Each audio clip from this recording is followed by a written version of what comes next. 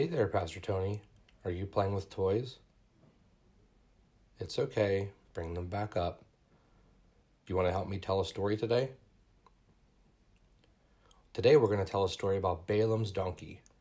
Now this passage is found in Numbers 22, verses 21 through 38. The Bible is filled with some pretty great stories. There's some with heroes, men and women who stood up for God and accomplished great things.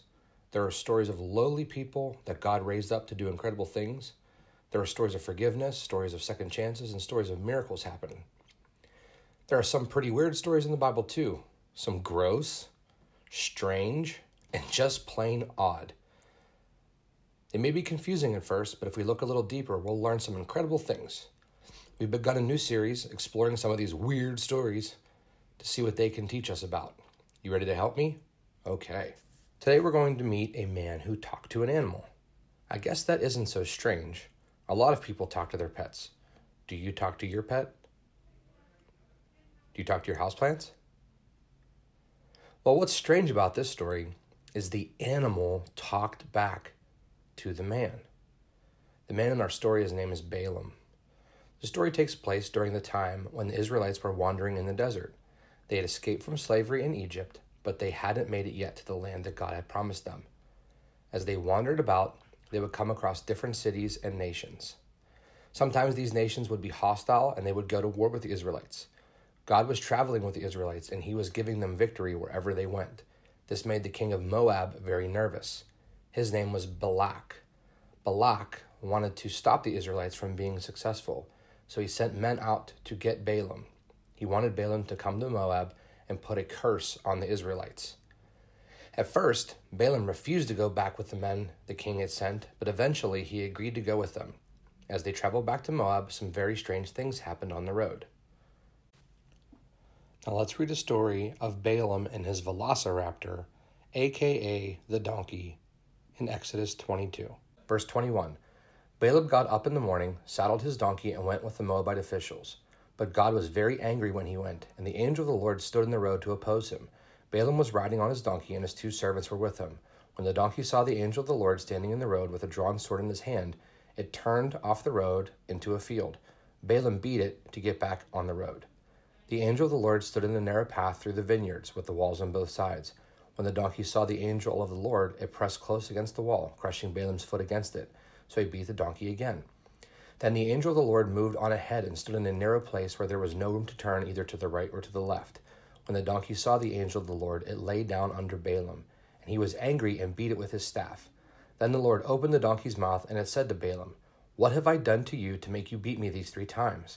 Balaam answered the donkey, "You have made a fool of me.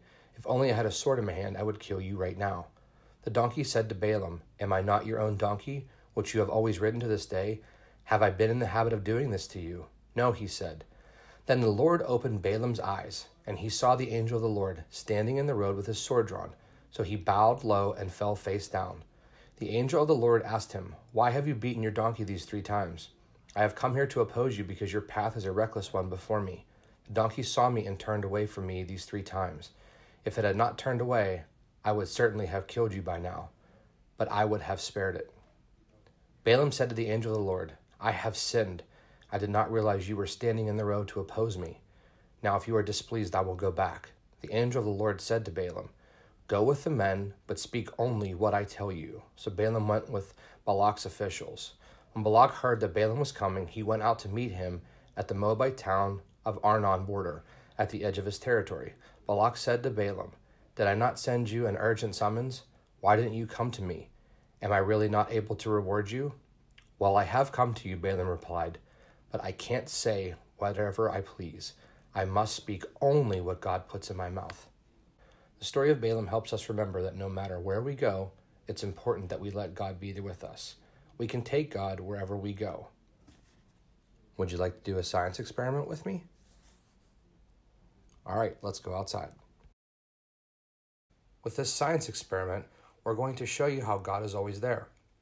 Can you pour some water into the cup? A little bit more.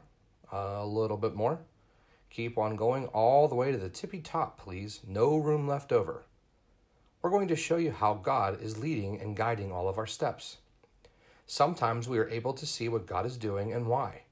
Sometimes it's as clear as this glass of water. But then sometimes things happen that we don't understand. We don't know where we're supposed to go or where He's leading us, and it doesn't make sense.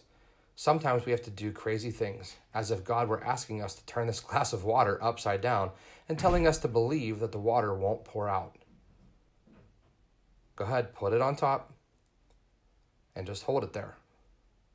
Although God is asking us to do doesn't always make sense, we can trust that He is leading us to good places, and we can let go and we can let God be in control, just like turning this over and letting go. Go ahead.